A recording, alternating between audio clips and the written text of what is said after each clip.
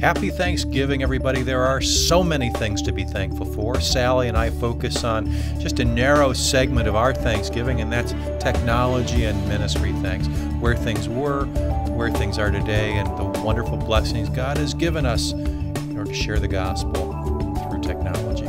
All that and more. Stay tuned. This is WELSTech, a show that explores the intersection of technology and ministry. WELSTech is a part of the Streams Media Network sponsored by WELS, the Wisconsin Evangelical Lutheran Synod. Your show hosts are Martin Spriggs and Sallie Draper. Join the conversation at wellstech.wels.net. Hello, everybody. This is Martin Spriggs with WELSTech, episode 317 for Tuesday, November 26th, 2013. Happy Thanksgiving. It's a show where we talk about technology. We give thanks for technology, but more than that, we give thanks for opportunities to use that technology in ministry. And at my side for these 317 times, Sallie Draper. Hi, Sallie. Good morning, Martin. Happy to be joining you for Thanksgiving week.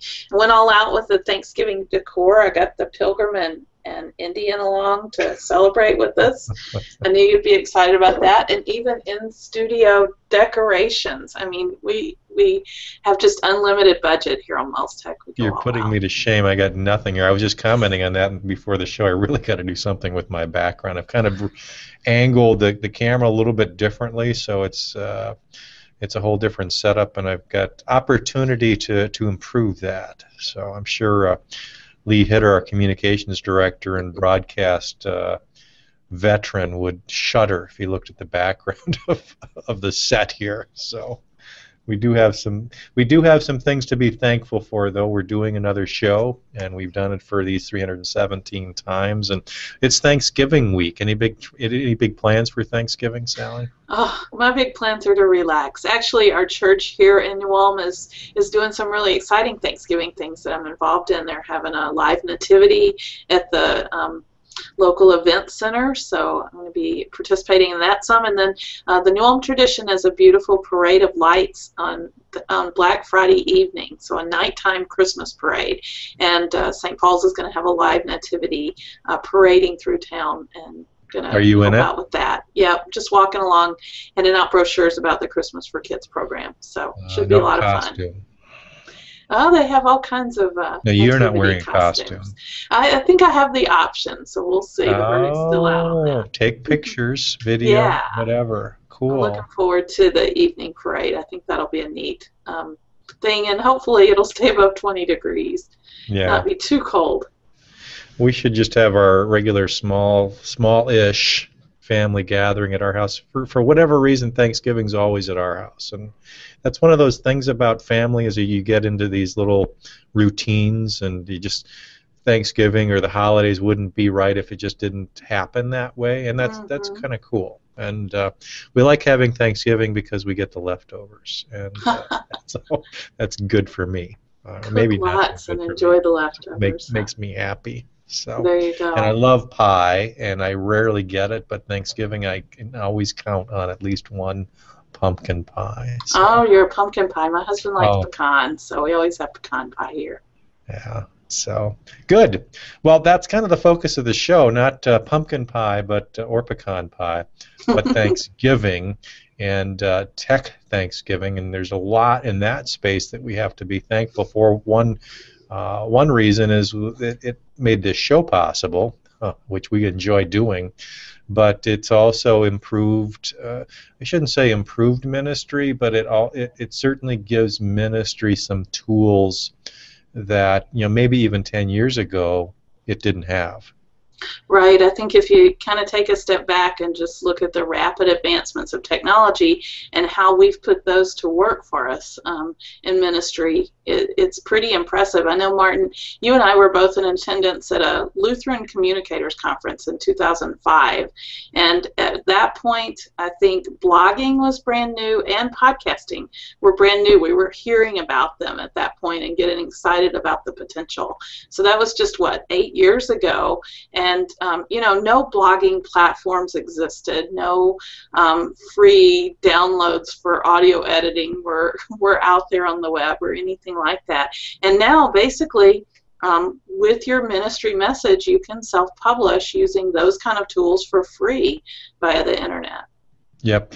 I'm thinking 10 years ago, email was a big, big deal, and not everybody had email, so you had a kind of a close-knit group of people that you could email with. Maybe it was 10 or 12 people that were maybe using the same service you were that you could communicate with. Basic websites, and if you were in charge of your school or your church's website at that point, if you even had one, you probably had to use a tool like Front Page or some kind of tool that would kind of wrangle that HTML for you, and it was very pedestrian. Just a couple pages, and you were so proud of that. So a lot of the things that we take for granted today in ministry just didn't exist. The platforms were just in their beginning stages. Everything was when we went to that conference, everything was really still focused on broadcast TV. Podcasting was not a word that we had heard really at that point. So it was just a very different time, and the opportunities for ministry and the opportunity to get the word out and to have conversations like this didn't exist, but now they do, and they're used well. What a blessing those are. Right, and I think, even as you described the basic websites and things, one component that was missing was the two-way conversation. There just really wasn't any commenting or, feedback loops or anything like that. It was still kind of a top-down message, whereas now it's definitely two-way and conversational. Yeah, blogs were a big part of that. I think that was kind of the first foray into self-publishing, where now you can set up a blog in 5 minutes, and what you have to say is out there for the world to read and comment on and interact with. Just an amazing tool, and I think the reason that technology gets adopted, and you can see this through the ages, is where it becomes easy for the common man to use. So a busy pastor, busy teacher, busy principal doesn't have time to figure out how to code HTML or figure out what CSS is or JavaScript to get something out there, but they can sign up for a blog in 5 minutes and start typing. Anybody can do that, tag it with a couple things, get the word at what the URL is, and presto. Yeah, one other thing that's just really amazing these days is how people have used these tools, and the number in particular of ministry resources that are available via the web. If you just check out our WELSTech ministry resources page, which is a pretty long page these days, Martin, all the different things that we've talked about on the podcast through our 6 years of podcasting, it's just amazing the resources that are available to help you carry out ministry, not just publishing, but very niche resources, everything from music resources, social networking resources, development resources, and the Bible list is just extensive, not just versions of the Bible or electronic Bibles, but Bible resources like maps and geocoding and Bible trivia challenges, and it just goes on and on, the number of ministry resources that are available for use on the web. Yep, that's certainly something to be thankful for, just the fact that we have this list and we have a Sallie Draper who's willing to put in the time to put that list together, neatly categorized and tagged and appropriately. So if you haven't checked out our ministry resources page, please look at Sallie's handiwork. And I'm obviously, Sallie didn't put it all together herself, because the resources themselves came from different sources as well, and we're very thankful for any of those submissions that came in and made their way to our ministry resources page.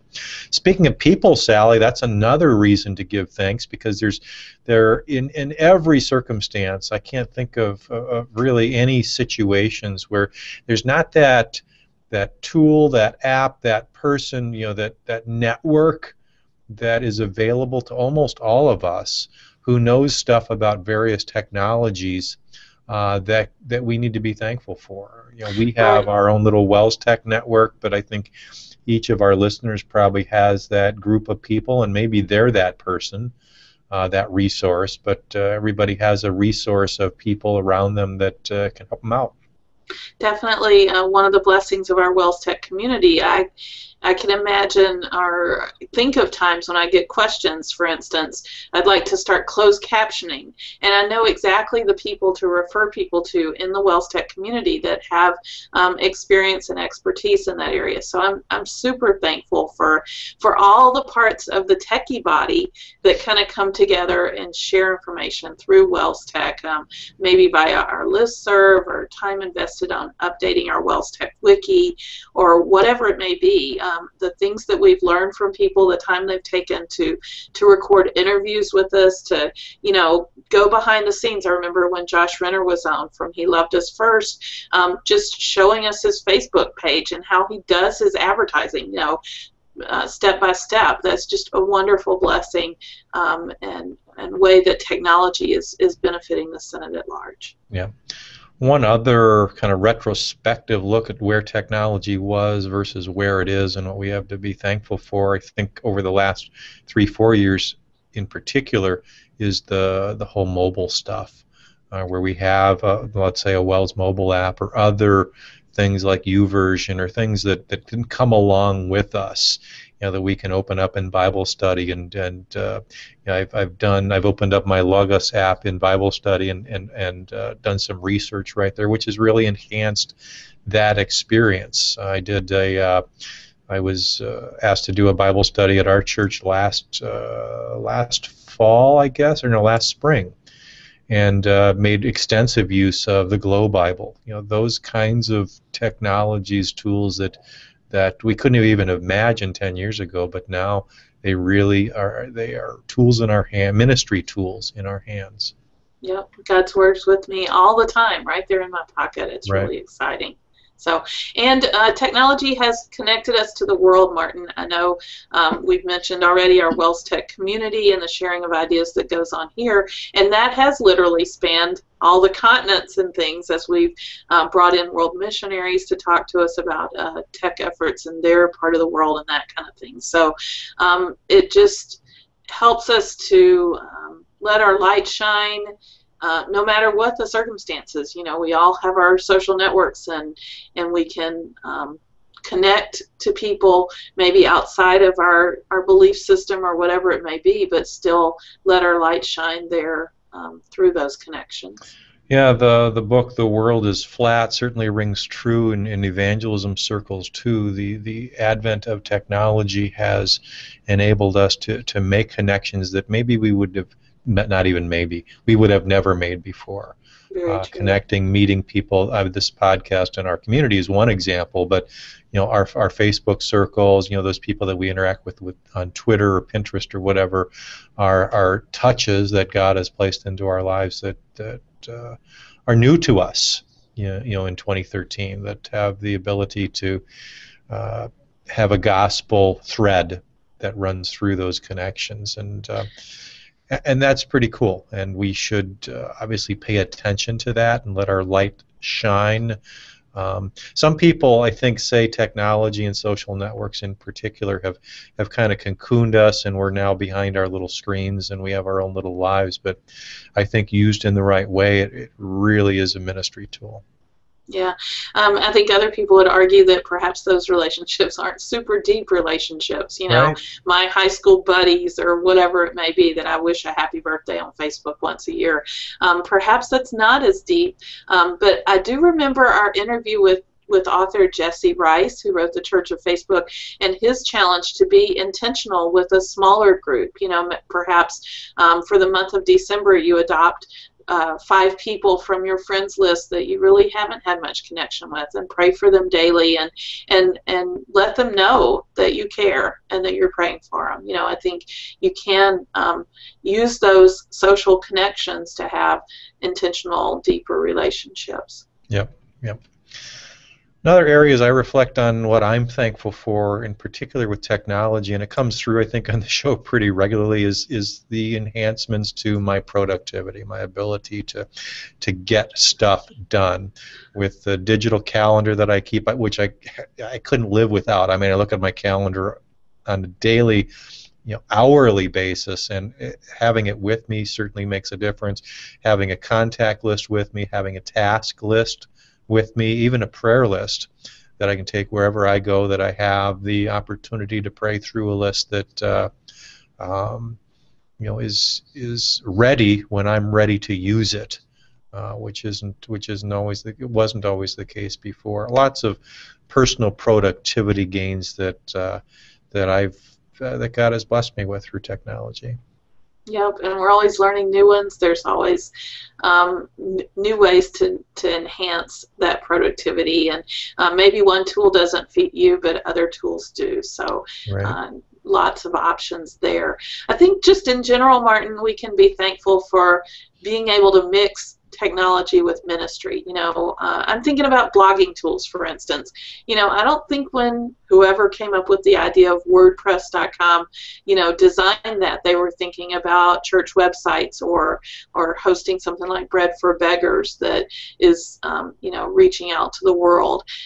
But because those tools exist, we can be creative with them, and we can find ways to use them to spread the good news of Jesus Christ. And that's just a wonderful thing to be thankful for. I'm thankful for all the creativity that goes into things that we share on this podcast, and people just looking for ways to use the gifts that God's blessed us with. Yeah. It's interesting for me to watch how God wires people up, especially geeks, because I think that's a lot of the people that we interact with. Yeah, there's this coolness factor where they're, boy, have you tried this, or we've tried that. We just had, which we'll play next week, an interview with Ryan Rachi, and he was talking about using Twitter for back channel feedback, and which wouldn't during a presentation. So you have to tune in next week to hear that conversation. But he takes that interest, that novelty that we find interesting that other people don't. They couldn't care less about WordPress or Twitter or some of those other things, and we care how they work. But he takes that in us to the next level. Those of us that are passionate about technology and ministry, and he brings those two together in a kind of a neat place.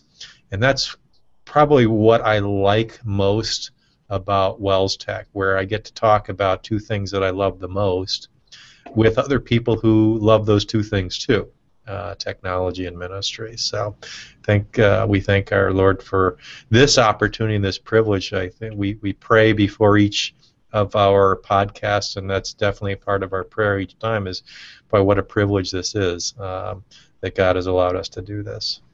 Yep.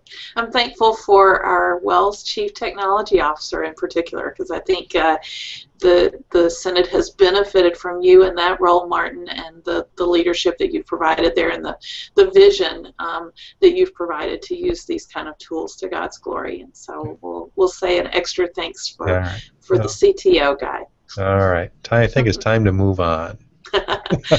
We do have a speaking of ministry resources and contributions, we do have one this week. That's correct. And if I were able to share my screen, see, be thankful for tech running smooth for me today. Mm-hmm. I'm going to make mention of a ministry resource we heard from our friend Julia Wagenknecht, who sent us a link to livemocha.com. I'm sure we've probably talked about this on the podcast in the past, Martin, but it has been a while, and I wanted to bring it out as a ministry resource, because part of our goals in ministry is reaching all people, and oftentimes language can be a barrier to sharing the good news. And Live Mocha is a site that will help you with your language skills. If you're interested in learning another language, you can use this free basic service.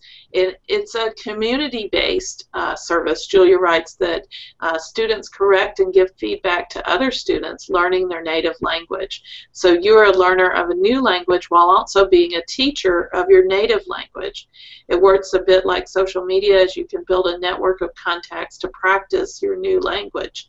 and she has specifically recommended it to many of her English students. So oftentimes Julia's in a foreign country teaching English as a second language, and she recommends Live Mocha to them for that use. So if you're looking to learn a new language, perhaps Live Mocha is the site for you. I know they have a price tier, but you can get started with a free account without any problem. Cool. Yeah. So Julia will be entered in our contest, and I always get these confused which prize we're giving for what. But for ministry resources and listener reviews, we're giving away one prize each to one lucky listener, either an Apple TV or a Google Nexus 7 tablet, one of the newer ones. So if you have a ministry resource like Julie provided, something that is useful obviously in a ministry context, not just technology that's maybe could be kind of tweaked or used, but something very specific to a ministry circumstance.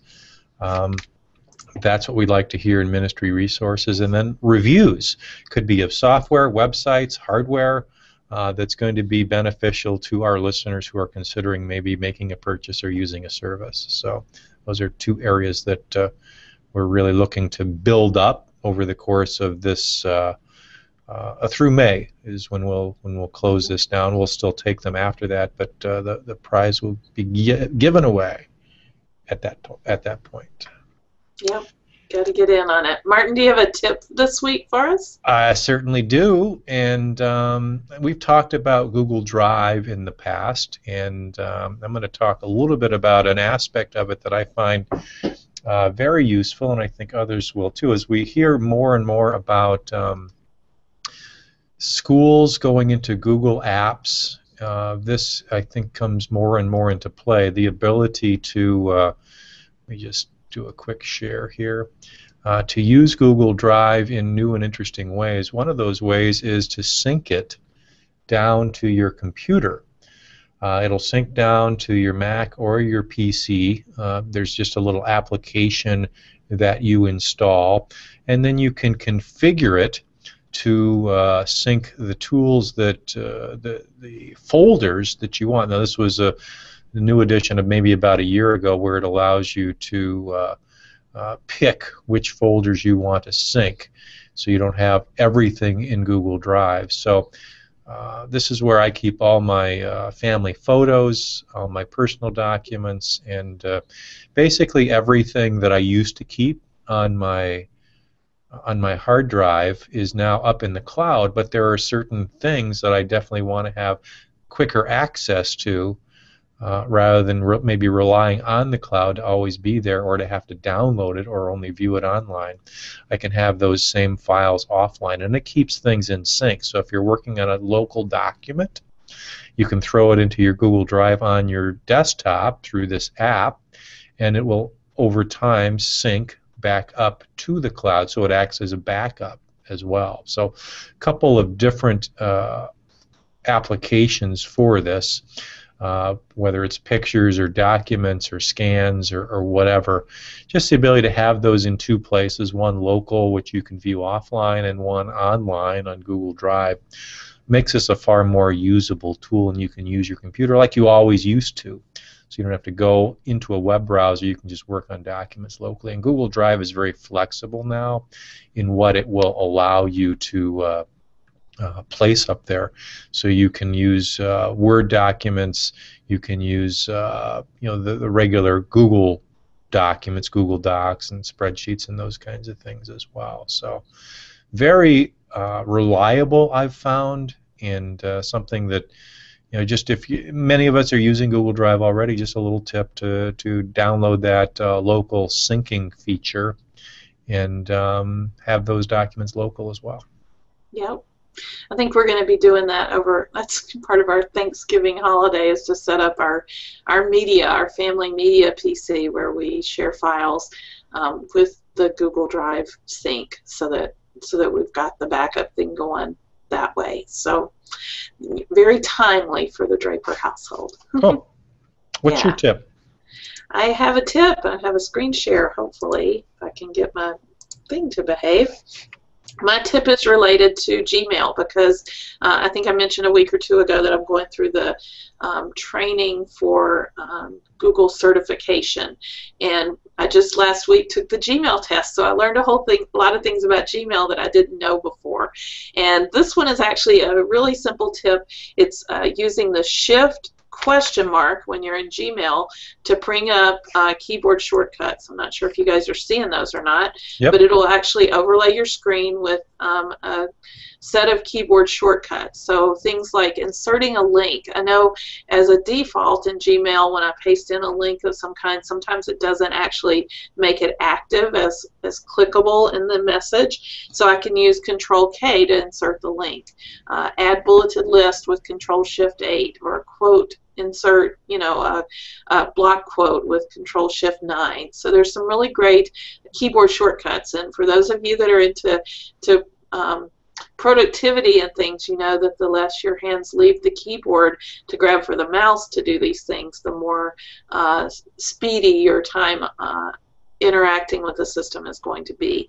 There's a whole set of additional keyboard shortcuts that are automatically disabled, but you can enable them to do things like adding labels, making things starred, going to different sections of your inbox, all kinds of shortcuts available. And there's also a link on this overview page, again, with the Shift question mark. There's a link that says open in a new window, and it'll actually open up the list of keyboard shortcuts for you on a web page. So we'll include a link to that web page in the show notes in case you want to just tag that web page as well. But the big trick is to use Shift question mark to bring up the keyboard shortcuts in Gmail.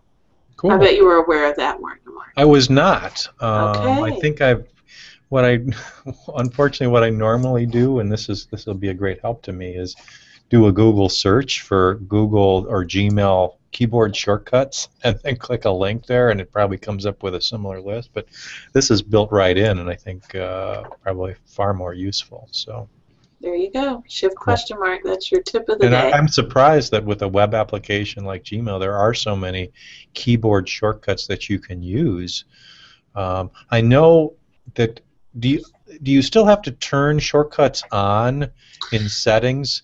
I thought at one point they were by default turned off and you had to go into settings and turn them on, or maybe it's switched that now. I don't know. Yeah, that's kind of that second half of the list that I was showing. Whoops, I picked the wrong screen share. Sorry about that. The second half of that list is defaulted to being disabled. So if you click the link that's available here on the overlay, or if you go into settings, you can turn those on. But the first part is available, and some basic stuff about Control-Enter to send your message, or adding bold and italics. I believe those are enabled as a default. It's just the rest of the list that you have to turn on in settings. Okay. All right. Cool. Sallie, you have the floor. You might as well continue on with your pick. I might as well. It's Gmail centric too, and it is actually kind of in line with your Drive Sync offline. It's Gmail offline. So if you are a Gmail fan and you want to be able to get to your Gmail when you aren't connected to the internet, there's an app for that. It's in beta, but you can download and launch it from the Chrome Web Store, and it will allow you to interact with your Gmail basically in their mobile-friendly format. So if you're used to working with Gmail on your tablet or mobile device, this is going to look super familiar to you. You still get your tabbed inbox and things like that, but it works offline. The next time you're online, it will sync again, download any new messages, send any messages that are waiting to be sent, that kind of thing. It's a free application, and I think kind of a must-have for any Gmail user, because there are going to be times when you find yourself without an internet connection. So grab Gmail offline. Yep. Been around for a while, works well. Very reliable, and yeah, like you say, Sallie, if you find yourself offline, you don't want to be without the ability to at least read and craft emails. Now you can't send them, but ultimately, when you're back online, then obviously things flow through nicely. Yep. Cool. Let's see. My pick of the week is also from Google. Very Google centric today. This is new, and little disclaimer here. I have not had any experience with the product other than what I've read and some of the tutorials that I've gone through. But Google is big into education, obviously, with their Chromebooks, and now they're moving in that same direction with encouraging schools to consider using Android tablets. So they've created an entire ecosystem. They call it Google in Education, or maybe the centerpiece of this is the Play Store now has an education section dedicated to this program. So what it is, and you can read through it on your own if you go to google.com/edu. You'll find all kinds of information on this, but their Google Play for Education program talks about how to get tablets into the classroom, similar to what iPad or what Apple is doing, trying to get iPads into the classroom, where there's a provisioning process. So you buy the tablet, you get them set up with student IDs, and then you build it with content. And the content part is what I'm, I guess, most excited about.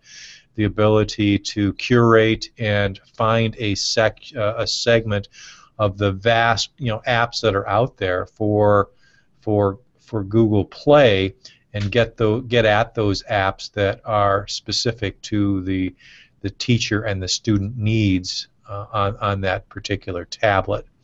And so you can buy these apps, or if they're free, just procure them through Google Play and have them appear automatically, on the tablet for the students to use. Or if they're for purchase, you can buy them as a bundle and you get some discounts, etc. There's all kinds of walkthrough videos here and some case studies about how different schools and school districts are using them. There's just a bunch of resources, and Google does a nice job at that, just putting together some nice resources that you can get a good idea of what you're getting into if you're deciding to go this direction. I think I remember when Jason Schmidt was on our show last time, Sallie, that they had decided to take the plunge, and in their school district, we're going to use Nexus 7 tablets, like is shown here, and I'm sure this was one of the reasons why they felt that was a viable option with this Google Apps for Education in the Play Store, or Google Play for Education, the ability to put together a cohesive platform that kids could use the tablets effectively for a one-to-one tablet scenario. So. Sounds like the management is kind of parallel to Chromebook management. Yeah, yep. So you can administer things from your centralized account, perhaps parallel that you could say certain devices get certain apps for this grade level or that grade level. So that's exciting to see that they're, I think the Chromebook management is just a wonderful breakthrough, as opposed to a computer lab where you have to go computer to computer and install things or whatever. And so I like that it's coming to tablets as well. Very good. And one of the appeals, of course, of going with Google tablets is they are cheaper than going with iPads, significantly cheaper. I don't know if they're any better or worse. I think they're on pretty even footing at this point. But the fact that these companies are recognizing that this is a market that needs to be served is a win for, I think, our elementary and high schools, within our synod and within parochial school circles in general. All right. Time for some WELS.net features, and actually this kind of spans a lot of different areas, but it is the beginning of a new church calendar year. Starting with this upcoming Sunday, we'll be in the Advent season, and we have several different flavors of the church year calendar for 2013-14. First of all, from our friends at Northwestern Publishing House, there's a one-page church year calendar which shows the colors of the church year along with the traditional reading schedule for the church year by date. So it's specific to 2013-14 dates. From the worship office, we'll also point you to the Planning Christian Worship document for Year A, which has all the readings, including the new supplemental readings, hymns of the day, and additional hymns to select from, and all of those things that you might need, particularly as a pastor planning for Christian worship services. And then finally, an offshoot from the worship department, we have put together a lectionary calendar using the Google Calendar tool, and there's information about it on our WELSTech wiki. You can read all about it. And then you can link to the tool to the Google Calendar. You can add it to your Google Calendar with the one-click button that's available that says Google Calendar. And then as the dates roll around, I'm looking at November right now, but if you go to December 1st, then you'll see that Advent 1, and this would be for the Year A church calendar. And it does have all the lessons, including the supplemental lectionary lessons, the prayer of the day, the verse of the day, hymn of the day, and the color. And so this might be useful, obviously, for pastors who are doing worship planning, but also for anyone involved in that worship planning process. I'm thinking particularly of musicians who are part of the planning for worship. Maybe choir directors want to know what the readings are for that Sunday or whatever. Just plunk it into your Google Calendar and away you go, and it has the entire upcoming church year all ready for you and laid out. So lots of calendars for you to use to approach a brand new church year. Happy New Year. Cool. We should probably remind or make our listeners aware that there are plenty of opportunities to enjoy Christmas concerts online through our Streams live service, and one of those will be the Christmas concert put on by Wisconsin Lutheran Seminary, the chorus there. That's going to be December 8th at 3 o'clock. And then Koine is going to be performing and streaming their concert live from Kettle Moraine Lutheran December 19th at 7 o'clock. And MLC's, we've got an MLC listing here, Sally. Do we have any more specifics on when their concert is? We do. I believe it is that same weekend as the seminary concert. So they have a Saturday concert in the evening, I believe at 7 p.m., and then a Sunday concert at 4 p.m. on December 7th and 8th. And both of those will be streamed via the MLC TV channel. Right. So make sure and check out the show notes for that link as well. Yeah, for the others, you can go to wels.net and click on the live link at the top. So yep. Under media or streams media, I believe it is. Let's move on to community feedback. We had, as we maybe expected, some feedback on our PC versus Mac conversation. That's right. Right off the bat, apparently we forgot to mention Linux in the conversation, Martin. And you know, it was funny. Yeah. It was in our show notes, but we glanced right past that apparently, and we heard from some people that said perhaps you want to suggest Linux as well. And I think the space that this is particularly popular is with people who are trying to reuse older equipment. Pastor Benjamin Steenbach wrote to us and said he owns a MacBook Pro, but he actually runs Debian Linux on it. And there's a learning curve for Linux, not as high as it used to be, but the whole Linux environment is almost everything you could possibly need is available for free. And he says that Logos is the one standout, but he runs that on a virtual machine that he has access to with Windows. So there's even a workaround to get your Logos. So I put Pastor Steenbach in touch with our resident Linux expert, Pastor Stephen Daly.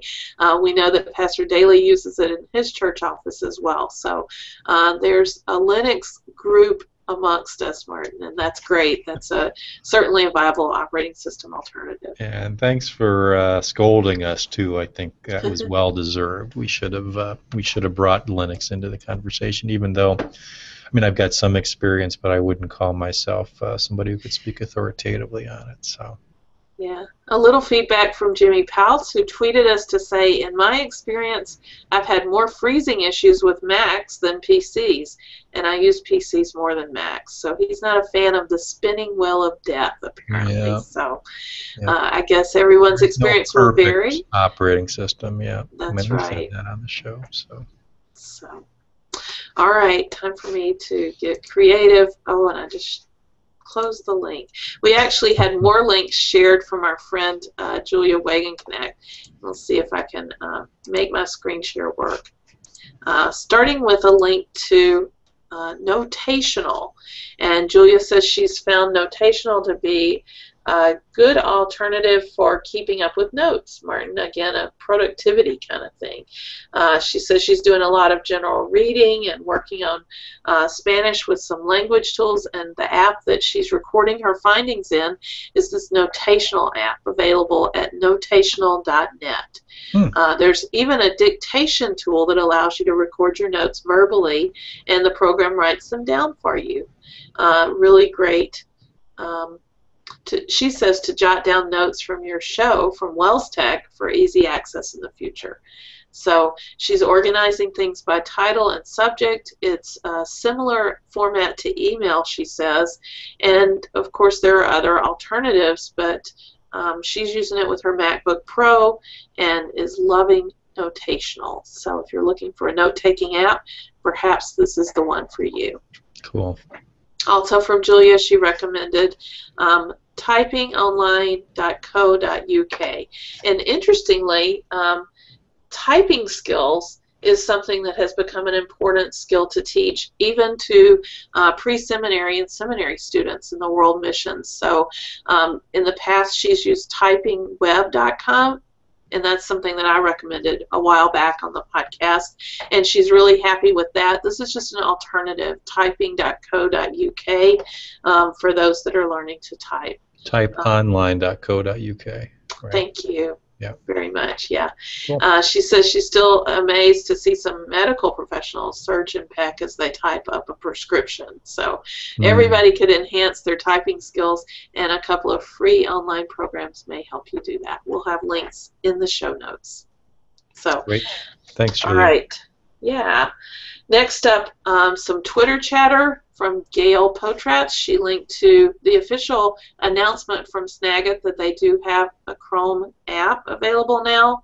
And you can also use their new app called Fuse on your mobile devices to sync data from your mobile device to your Snagit or Camtasia software so that you can produce videos and things like that. So this is kind of tying together all of your input platforms so that you can include them in whatever projects you're creating with their software. So two different announcements here.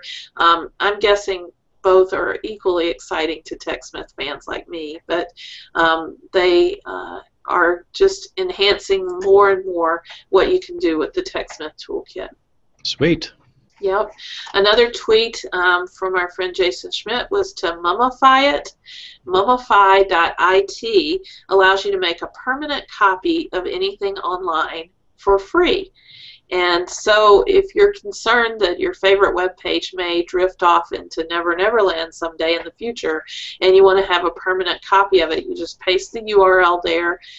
It actually will continue to link to your web page for as long as it exists, and then when it's done, it'll switch to their cached version of the web page. Your link that you create and Mummify it never changes, but has your web page saved forever, supposedly. Well, at least as long as Mummify exists. Yes. So, there you go. I think I'm up next, and I tweeted out a couple days ago an article I ran across, which is kind of shaking the clergy world these days, and that has to do with a judge striking down a law that gives clergy tax-free housing allowances. That's a law that's been in effect since, I believe, the 50s, and allowed clergy to declare a certain portion of housing costs or costs of home ownership or just in general rental that was tax-free. And a judge, I think it was in Madison of all places, not surprising, Madison, Wisconsin, struck that down, U.S. Circuit Court, and I'm sure this won't not be the last we hear of this, because I think there'll be some appeals and so on and so forth. But in general, this is a big deal, and I think originally the law was put in place because most clergy were asked to live in parsonages, so they were never able to claim any mortgage interest deductions, which is a big tax benefit. So I think that's why the law was originally passed, but now that's being contested, so we'll see where that all goes. But it will affect a lot of our people. Yep. All right. One more thing to share under community feedback for this week, and it is a link that Principal Tom Rose now shared with us via Google+, and it's a new app for iOS only from our friends at Scholastic, those people that have all the great books for students. And this is actually geared toward teachers, I believe. It's a mobile app that allows you to scan the book's barcode. So say you're in Barnes & Noble looking through some books, trying to get ideas for reading opportunities for your students. You can scan the barcode. It will look up the book and tell you information about it, like what level, what guided reading level, what Lexile measure, all those different kinds of things. And you can save and manage your book list through the app. So I'm sure they'll tell you, you know, what the cost is through their Scholastic resources and things like that. So you can search for books as well. So it's not just about being out and scanning the books, but you can use their database of more than 50,000 children's books to learn more information about them. All those different measurements and things are available. So looks like a great app, and I'm assuming, yeah, a free app for iOS users from Scholastic Book Wizard. Check it out. Great feedback this week. Thank you very much to those who contributed, and I would encourage all of our listeners to, if you run across something that you want to share, a question that you'd like to ask, something for us to consider, or maybe a future show topic, let us know. Go to wellstech.wels.net. That's our show notes page where you can find all the information from show to show, all the ministry resources we talk about, all our picks and tips and so on and so forth. But you also find opportunity there to connect with us. Just look along the top right, you see all kinds of icons where you can pin something, use Facebook, Twitter, Digo, send us an email, even a voicemail, or just post a comment on our show notes page to one of the show notes, our episode notes, and we will see that and we'll include it on the show. That's one of the best features, in my opinion, of this show. So please consider commenting about your experiences with technology and ministry. That's right. We're thankful for those comments, right, We Mark? are. We are. And we're tying up our Thanksgiving celebration. The Indian and Pilgrim guy are going to eat lunch apparently real soon. But we want to remind our listeners that we do have a show coming up next week, and we're excited to have Gail Potratz back with us for our educational technology focused show. Gail's going to lift the veil on all her language arts tricks, so technology for the language arts classroom, and she has a long list of ideas to share with us, so I'm excited about that conversation. You mentioned already that Ryan Rachi from Manitowoc Lutheran High School is going to be joining us for an interview kind of based off of his recent convocation presentation at Martin Luther College, and he has some interesting things to share as well. So EdTech Focus next week. Tune in. Cool. As we close the show, many people are now beginning to take advantage of the free music downloads that we're providing at the end of each show, and this is one of our artists that we haven't featured before, Elaine Stint. She is a harpist. Her website, harpelaine.com, and we'll be sharing via link on our show notes page her song Joyful. It'll be available for 1 week for you to download, so take advantage of that beautiful music that Elaine has put together for us and has been gracious enough to share with all of our listeners. Sounds like an appropriate title for Thanksgiving, Mark. It is, absolutely. Sallie, have a blessed Thanksgiving. And thank you, too. We would also pray that all of our listeners and viewers do the same. We will talk to you next week. Thanks for joining us.